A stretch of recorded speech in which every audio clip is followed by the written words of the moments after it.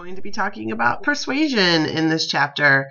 And for this lecture, I am going to be using all examples of advertising. I'm doing this for two reasons. One, because they are good illustrations of the content. But two, again, I want to continue with the message that social psychology is everywhere.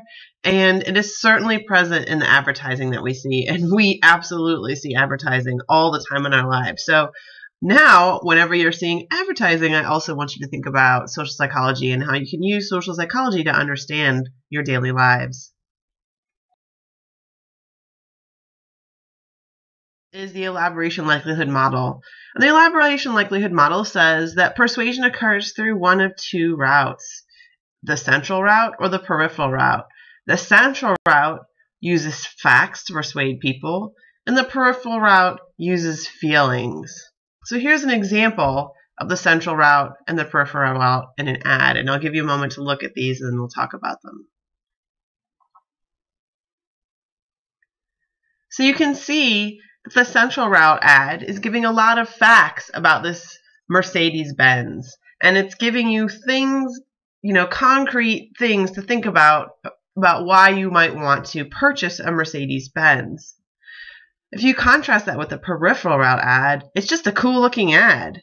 And it makes you think like, ooh, the Mercedes-Benz is kind of cool. There's no facts that you're learning about the Mercedes-Benz, but you are having positive feelings towards this Mercedes-Benz. So these ads are examples of a central route ad and a peripheral route ad.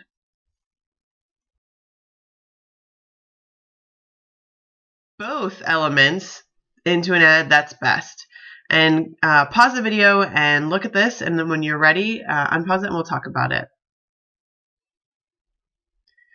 So in this ad, you have peripheral route, you have positive feelings because that's a pretty adorable baby. And so you're going to have positive feelings towards that baby. And it also has central route because there are facts. And the facts are talking about protecting her from these childhood diseases by giving her a vaccine. And so in this ad, it's using both peripheral route and central route to give a message. About promotion versus prevention focus. A promotion focus ad or persuasive argument is going to say, hey, if you do this, then good things will happen. And prevention focus will say, hey, if you do this, bad things will happen. And so a promotion focus ad is going to be talking about, all the positive things, and a prevention focus ad will talk about the negative things. So what I'm going to do is I'm going to have you click this link below and watch this Subway food ad. After you watch it, come back to the lecture. And while you're watching it, think about which part of the ad is promotion focus and which part of the ad is prevention focus. So go ahead and click the link, and then when you're done, come back to this lecture.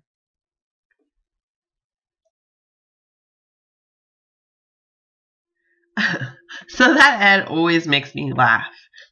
And the first part of the ad is the prevention focus part of the ad, talking about how you don't want these things. You don't want double blubber or thunder thighs.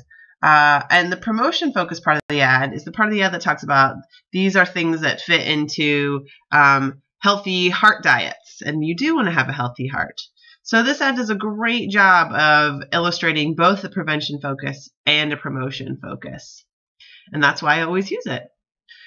But I want to I'll take a little bit more time to talk about the distinction between prevention focus and promotion focus. Prevention focus ads tend to be far more effective than promotion focus ads because prevention focus is on the basis of fear, and fear is a pretty basic emotion, and if you can get somebody by their fear, it's really hard to overcome that. So I'm going to give an example of a persuasive message that it has a prevention focus, and how despite the fact that this message is really not correct, people continue to believe it because it's framed in a prevention focus, and it makes it hard for them to evaluate this message. So what we're going to talk about is the MMR vaccine and the autism hoax. So some of you may already know about this.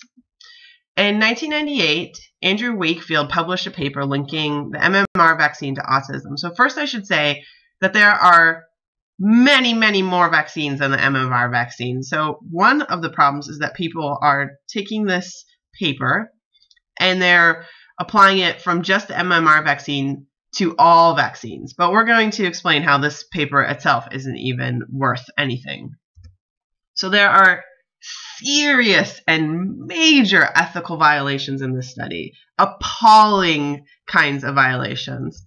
So first, the researcher was paid to find evidence that this vaccine causes autism and had applied for patents for an alternative vaccine. So he was paid for it, and he also had even more financial interest because he wanted to prove that the vaccine that was being used wasn't worthwhile so that his vaccine would be selected. So he had huge financial incentive to find that there was a link between this particular vaccine and autism.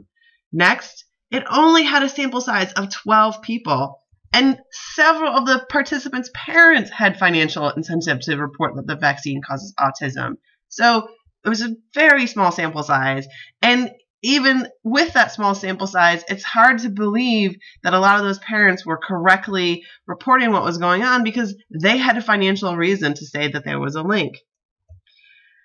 And so this paper in 2010 was fully retracted, and Wakefield was thrown out of the medical profession.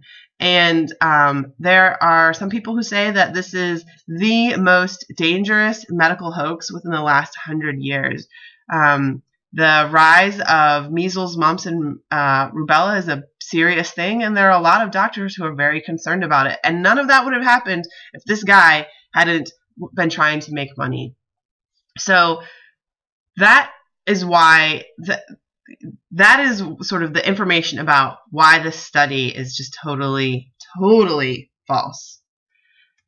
Further, the signs of autism tend to manifest around the same age as when children are receiving vaccines. Now, we are all very good critical thinkers. We're all psychologists here, and we know that correlation does not equal causation. So even if your child receives a vaccine and then later on develops signs of autism, that doesn't mean that the vaccine caused autism, because age is a confound. Age is happening both to determine when your child should be getting a vaccine and when signs of autism might manifest. And as psychologists and as people who understand research, you understand that you cannot make a causal claim with just correlational data. Lastly, there is overwhelming evidence that vaccines don't cause autism. There was a meta-analysis of 1.2 million children, which is a number that's pretty much too big to even wrap your head around, by Taylor, Swerdberger, and Eslick, and they found that vaccines don't cause autism. In fact, children who did not have the vaccine were 16% more likely to have autism than children who did. So not only do vaccines not cause autism, but then the children who didn't have the vaccines were even more likely to have autism. So why do I present all this information? Because the point is that if you tell a parent this vaccine might cause autism, that is a prevention focus message saying, don't get this vaccine because if you do, this bad thing is going to happen. Your child might have autism. And despite all of this evidence that you can see right now on your screen, that there is no reason to believe that this vaccine causes autism, many parents cannot overcome that prevention focus message and take this information into consideration and realize that vaccines actually should be given to their children. Because the prevention focus message is so incredibly strong and people find it so very difficult to overcome them, they are very, very effective. And in this case, it's actually causing huge problems, and a lot of children are getting sick. And there's a lot of doctors who are very concerned. And so this prevention focus message is having sort of a disastrous effect. And even with all of this evidence that you can give to parents, they can't overcome this prevention focus message. So this is meant to explain to you how very strong prevention focus messages can be.